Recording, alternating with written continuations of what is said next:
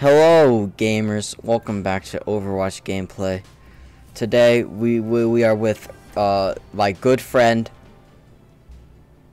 Bro, you gotta, alright, you get to say my good friend and then not say the name. Well, you're my good friend, you're supposed to be like Radiant, I'm Radiant, come on. No, I'm pretty sure you're supposed to say my good friend Radiant and not to say my good friend. My good friend, and then you can do your own introduction. Yeah, you know, I introduced you in my video. I don't want to hear well, I wanted to introduce myself. I don't think you did. I did. Sorry pretending I'm sure I didn't. you did. Okay, anyways, today we'll be reviewing part 1 of 5 parts of Robert Bolano's 2666, the part about the critics. Now, as we all know, Roberto Bolano was born in Chile, right? Right, Alex? Yes. Yeah, we see, all know this person knows. They're born in Chile, but they spent most of their life in Mexico, and they wrote stuff, right? Right. You know, I don't think this is gonna work. Yeah. I don't think that really, my Overwatch book review isn't working. I don't think the Overwatch book review is gonna work, guys. We're gonna keep going. Whatever, I don't care. I worked so hard on the video and it's flopping. I know, I thought to think about this one so much. He was born in that place. Yeah. No, it's gonna work, it's gonna work. Okay, just give me a second, give me 1 second. Oh, hey, yo, you should, like... Hey, yo. Sorry, I'm gaming. I'm focusing on the game, not my book review. Oh, no. Oh, no. This is unfortunate. What's unfortunate? That. Unfortunate. Yeah. I will admit that's pretty unfortunate. They were born in a place and did stuff, but then they had like a really bad like liver, kidney, or something like that problem with one of their organs, and so they're like, well, I want to get some money for my kids before they die, right? And they were already an author and stuff, maybe wrote poetry. I don't know, man. You know. Yeah. And so they.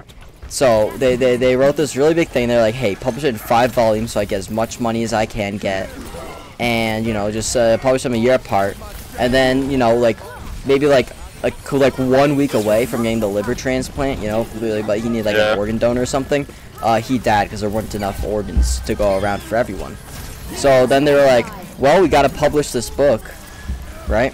So they're about to publish the book, and then they published the book, but they published it in 1 volume. Because the kids were like, well, if he was alive, if he wasn't about to die, he would have wanted to publish it all in one. Which, you know, no one can really prove is true, but, you know, that's what happens. It's published in 1 volume. We'll be talking about the first kind of, like, volume of it, the part about the critics, right, now. Yeah. Anyone else? Yeah, anyone else? Okay, remember I told you you're supposed to make funny quips? Where are the funny quips? Oh, I'm sorry. You know, it's hard to make funny quips when you're like, oh, this is what happened. This is the author's life, and it's just like, you just interrupt and be like, lol, liver failure or something, you know? Oh, yeah, my bad. Okay, I got it. Come on, this is going horribly. Okay, yeah, it is. So the would you like me to be racist? I mean, you could if you wanted to. I'm not sure how much that has to do with the literature at hand, but be my guest. Okay. The first part is I don't know what it's called. I think it's just called the part about the critics. Wait, it's right here. The part about the critics. The part about the bad ho. Off top. It's so honestly true though. Honestly true though. Oh my god. Why are you reviewing a book that you hate? That's the real question. Well, I don't hate the book. No. You said it was bad. You must hate it. No. I was just saying law true because like you said something, so I just had to say law true. Oh, I understand. Hey, yo. I know we're focusing on the book review, but I could use some healing, I'm not gonna lie. You don't need healing. You don't need it. Yeah, so anyways, the book's really long because, you know, it was originally going to be published in, like, 5 different things. So, but instead they didn't, so now it's just, like, a 900-page thing. You know, it won a lot of rewards. You know, on the front, it's like, the National Book Critics Circle Award winner. So, you know, they did stuff, I guess. Okay. It was translated into English by someone at some point, I bet, because I'm reading it in English. Okay, first part, there's a guy named Pelletier, right? They read Pelletier. this. Yeah, or like, I don't know how to pronounce the names. I don't know how to pronounce the names, okay? They live somewhere, they're from somewhere, they do stuff, right? Okay, so they read this book by this guy named Archamboldi, right? Yeah, Arkham Von Boldy. Boldy. Is he like from Arkham, like Batman? No, he's not from Arkham Batman. This is gonna... What? No. God. I don't care. Lord forgive me. Okay. Yeah, Lord Jesus, this one's not for you. I'm sorry. no, this one's not for Jesus. I don't think the Overwatch book review is gonna work. Sadly, I don't know if it's gonna work out. You know, it'll work. It'll work. It just needs a little more juice. Yeah, a little more gas. Yeah, just keep, you know, putting it through. Yeah, we'll just keep going on this terribly failing prospect. I like that idea. Yeah. So, he reads this book by Arkham Boldy and he's like, "Wow, this is great." So he reads more and more and more, right? Eventually, he becomes like a professor at a college, all about Arkham Boldy. You know, become a big critic. You know, Arkham Boldy. Yeah. Where's Pelletier from? I feel like I should know this one. He's from somewhere, probably like France or something cringe like that. France, I hate French people. Yeah. Oh, good job, team. I wasn't throwing the whole time. Definitely.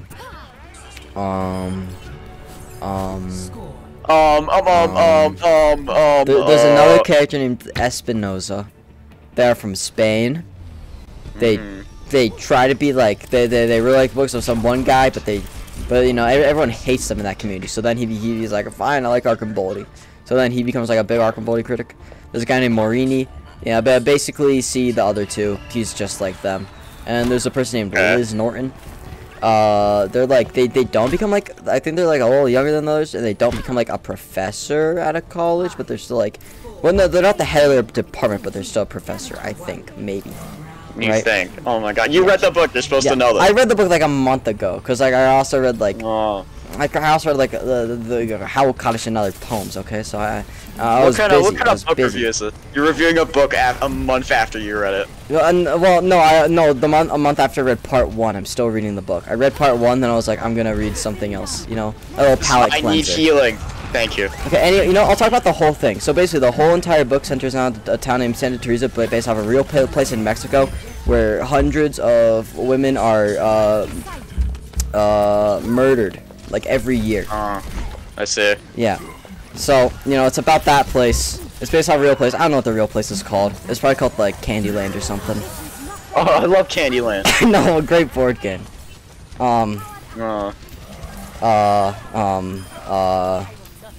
So they're all, you know, little crazy. They meet up at one point during some conference. You know, they're like, wow, we all like this one guy.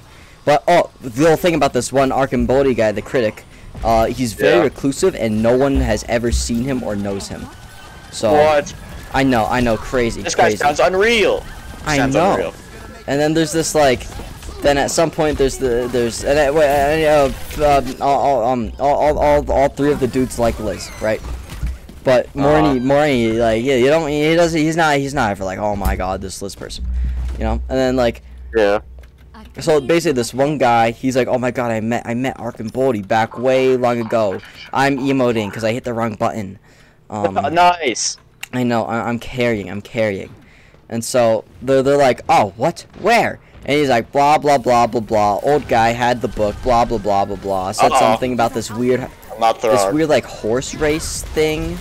Where, so, there was a horse race, and this guy, they like, these rich people, these, like, kind of, like, poor farmer people, they purposely let this rich guy win. And then the wife, who didn't know what was happening, talked to the child, like, oh, you're great at horse racing. The child's like, remember, I would have beat him. We were going easy on him. And then for some reason, Arkham Boldy's like, yeah, he was going to kill you if he wasn't alone. So, you know, that was pretty crazy. I'm going in.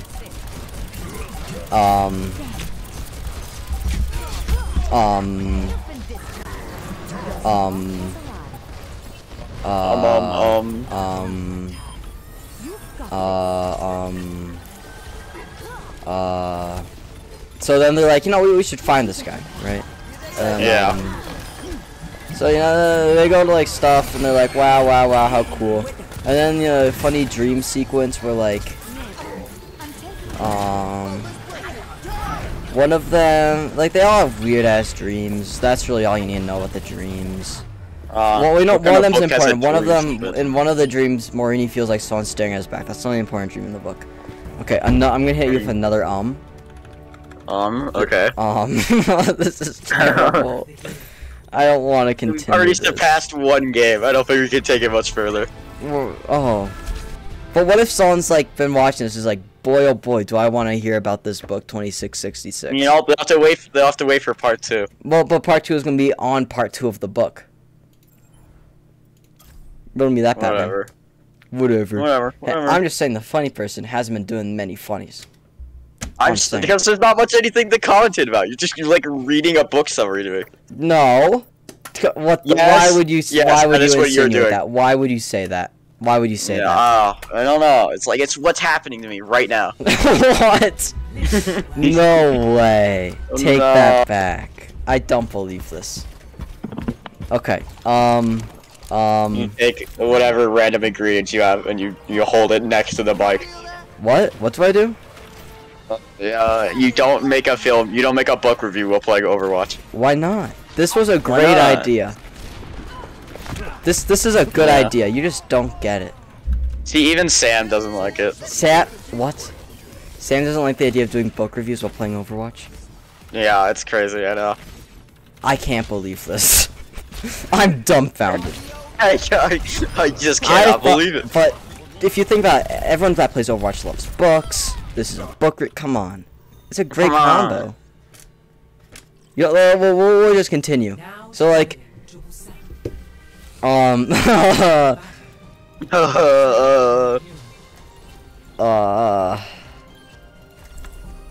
don't think we should continue. Really? I'll just give like the very quick rundown, and so I feel like I can end it without being dumb. Alright, wait, I got something to say real quick. Subscribe to the Radient YouTube channel. I disagree. That's being blurted out. That's not going in there. You don't know how to edit videos, so it's not gonna happen. I'm not sure you want to advertise yourself in this video, you know? I don't think it's gonna be my most successful one. You know, it's gonna be for real here. It takes, you know, I gotta advertise whatever I can. Yeah. My sisters, like, when they get the notification of this, they're gonna watch it. They're gonna be so disappointed in me. Worst day ever. Oh boy, my brother uploaded a video. I wonder what is it? Despair. Okay. So, what happens? Pelletier has sex with Thornton, then Espinosa does, and then and then they're in Europe, and there's this taxi driver, and then, you know, themes in the thing about Desire. They beat up the taxi driver really bad, and they like knock out all his teeth. It's really bad for that guy. And then they never talk about that guy again. He doesn't matter. Then someone's like, oh my god, guys, we know of... No, something has to be before that. There's this artist that Liz tells Maureen about, who cuts off his... Who's like kind of like, you know, they're an artist, but their most popular work is one that they created by cutting off their hand and putting it on the canvas, you know, kind of like, what was that one guy that coughed his ear? Kind of like that guy. Van Gogh? Do you not know who? Oh my god. Van Gogh. I was skimping on the name. I'm sure you were. And anyways, this guy coughs and put this thing. He ends up in a mental hospital, you know. And then the Morini, Espinosa, and Pelletier go to him in the mental hospital. Like, say hi, you know, because Morini's curious about him because Liz told Maureen about him. So they go there, right? And then just yeah. Also, I want to let you know I have gold healing. Look. Oh, you really? Oh. No, I have it now. Shut up. You know, before I got gold healing. Well, I only have 2 deaths. 2 deaths in 1 minute 30 seconds. Think about that. Chew on that. Oh, dude, congratulations on that death mark, Connor. I know. It's pretty good. So, what was I talking about? Oh yeah, the guy. Maury eventually like talks to him and he whispers in his ear. And Maury's like, oh, okay. Then when the next time he sees Norn, he's like, I think I know why he cut off his thing. And Liz is like, why? And he's like, why? I think it's because he wanted money, right? It's the range on flashbang. Don't worry, you're back. Stop baby raging. I died. Alright, you know, it's flashbang. Yeah. This is terrible. I'm gonna do all 5 parts of this book just to spite myself. Oh my god. I can't wait for these truly awesome videos. But then there's this whole thing about like, okay, if he was doing it for money. I have 3 golds. I have a silver and a bronze. Okay, so maybe pipe down. Yeah, one of them's healing, so. Yeah, one of mine's healing. The silver's healing. Okay, don't want to hear it. The Roadhog should not have gold healing. That's all I've got to say. No, the Roadhog, they deserve the gold healing. They're trying their hardest. Anyways, like, there's a whole thing about, like, you know, blah, blah, blah, desire. Why would they do it for money if they're in a mental hospital now where they can't spend any money? What? You know, what? Crazy stuff. Yeah. And so that happens, and then heal me, healer. They hear about something, so I'm healing Genji. They're more important than you. They go to Mexico. And in Mexico, they're like, I gotta find this guy. And they're like, he's in Santa Teresa. And they're like, why would he be in? Why would Arkham Bullet even be Santa Teresa? And then Alma Filitano or something. I don't know how to speak Spanish. It's like, I don't know, man. He's just there. Trust me. Some dude told me. And they're like, I don't know about this. Some dude. They go there. They never find him. Oh, Maury doesn't go there though. By the way, Maury's crippled and can't walk. He needs to be in a wheelchair. This game sucks. Yeah, this whole video sucks. Yeah, yeah, this does suck. This blows. This does blow. We're almost done though. You know what doesn't blow? My YouTube channel. No, that one blows so hard. So, at some point, Maureen has a dream about Norton, who's, like, looking in the fog, then goes into a thing, then the big car crashes into the water, blah, blah, blah, blah. They go to Mexico, blah, blah, they're in a hotel. Then, you know, Liz isn't there. No, Maureen isn't there.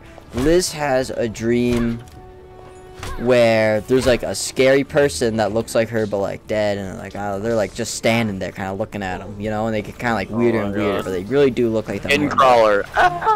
Dude, honestly, me too. And then, Espinosa's dream, it's something about, like, horses in a painting that seem like they keep moving forever. You know that gold elims is too. Because they keep moving, but they never get, like, farther away. That's what keeps the painting so, like, enticing or something. I don't know. I just read the book. I want you to know, maybe you should get more elims. I don't know. I'm just saying, the DPS have no more than 2 elims. I'm just saying, this one might be my fault. I don't know. My Mercy gameplay probably isn't the best gameplay I've done. Now it's 3. Wow. So, and then Espinosa was willing about horses. Pelletier's dream, he has like a broken toilet in his place.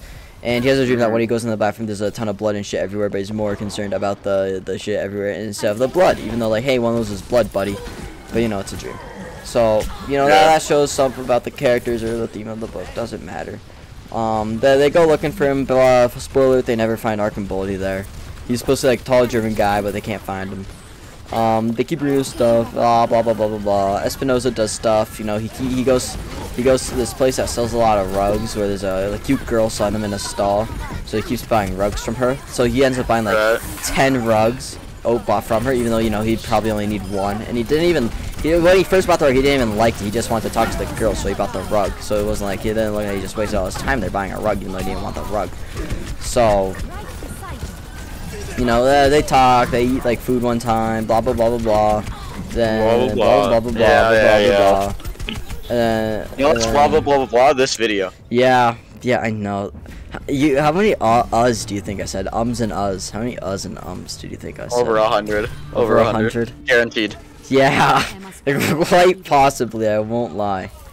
Oh, that's another one. Oh, dear lord, you fool! Don't worry, I'm reviving Orisa. Well, you died. So. Yeah, go on. Go on. Yeah, you want to hear this one. So basically, the two Pelletier and Espinosa are kind of like fighting over Norton, you know. Like, they're not fighting over it, but they're like, hey, you're gonna need to make a choice one of these days. But then, after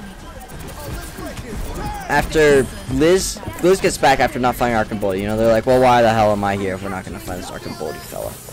Yeah. And then, I don't know, they had like a dream of Morini or something. I don't know. That's pretty insane. They go to Morini's place. Hey, and can the healer heal me, please, healer? You're bad at this game. And then they have a dream. No, Liz has a dream when they're in Morini's place, where where well, basically they feel like the wheelchair and them are like certain people, blah blah blah, but they feel like more like in the beginning where Morini felt like someone was staring in the back, but this time someone staring at the wheelchair. No, but not the wheelchair, but this is Liz staring at Morini's back. So you know, oh, crazy stuff happening there. Please tell me there's a bomb. Never mind, they're a terrible bomb. And then stuff happens. Then Liz is like, I want to date Morini now. Goodbye, Pelletier and Espinosa, but this is what makes me happy. Then they're like, damn, that blows, but they just don't really care. Because, like, Espinosa's all into this other chick now, and, like, Pelletier, he's read a lot of this guy's books over this vacation. Like, yeah, like, he just reads a ton of them. He's like, oh, they're so, like, I think he, like, just, like, reads literally all day. He's, like, an actual freak. I'm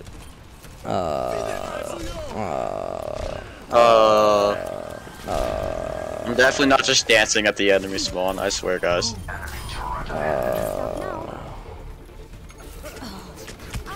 I don't want to be kicked. Yeah, the guy that tore his hand off, like, fell on a cliff and died, and then, like, Liz drops some wine. Okay, that's it. Goodbye. End of video. Subscribe. Yeah, bye.